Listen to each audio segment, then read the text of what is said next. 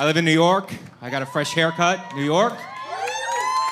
Fresh haircut before the show, before I left. I said to the barber, go somewhere between New Jersey wedding DJ and Department of Homeland Security. And I'll be honest with you, I think he nailed it. He did a great job. Because I want you guys to be entertained, but I want you to feel safe. Safety is my priority up here. As a volunteer firefighter, I see a lot of things that are unsafe in society. I see this father walking around with a baby in a pouch attached to the front of his body, which is so cocky.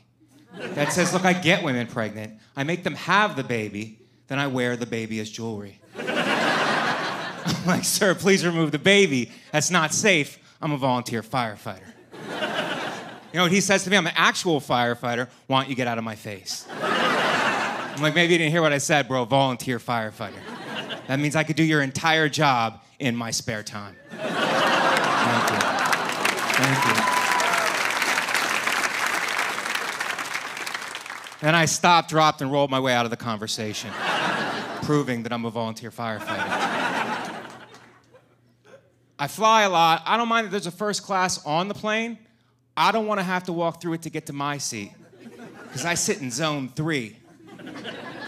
And when I walk through first class, I see a lot of things that make me angry. They have a lot of extra leg room, eating a 5-course meal, drinking mimosas. I'm not on the plane yet. That's disrespectful. So I say to each person as I walk through, you're not better than me, you're not better than me, you're not better than me, none of you are better than me. I'll be sitting in the emergency row where heroes live.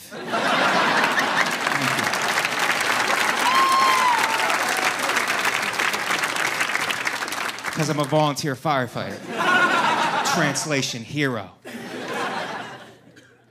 I'm also a Catholic. I believe in the main things. One, God.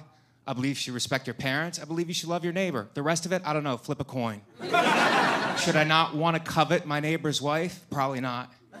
But maybe she shouldn't be walking around half naked with the drapes open.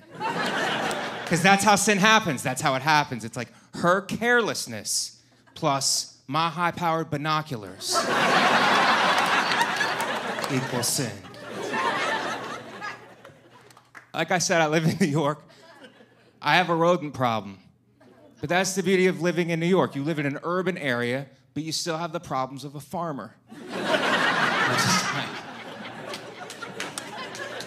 I don't tell my landlord I have rats. Why? Not a snitch. Snitches get stitches. Thank you. I buy my own pesticides, and I blast the rats with, I go Tupac Resurrection. I blast the rats with my own pesticides. And I believe it was Kelly Clarkson who once said, whatever doesn't kill you makes you stronger. And that is especially true when it comes to pesticides and rats. Because not only did these rats not die, they evolved into smarter, more vengeful rats. So I'm like, fine, I go old school. I set a trap, put cheese in the middle of it. 2 hours later, I check the trap. Trap's still set, cheese is gone, my car keys are in the middle of the trap. They figured it out. The rats figured it out. Now it's a chess match. And I'm losing because I'm sick from my own pesticides. I can no longer have children. I probably could have a kid, but he'd be like a Benjamin Buttons.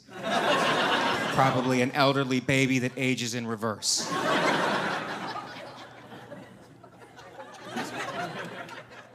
Work out. I go to the gym. Here's the thing about the gym. You can't do the same workout because your muscles are smart and they have memory. And they will memorize your workout, then you will not make any gains. So what you guys have to do is muscle confusion. You have to confuse your muscles. And that's what I do. I get dressed like I'm gonna work out.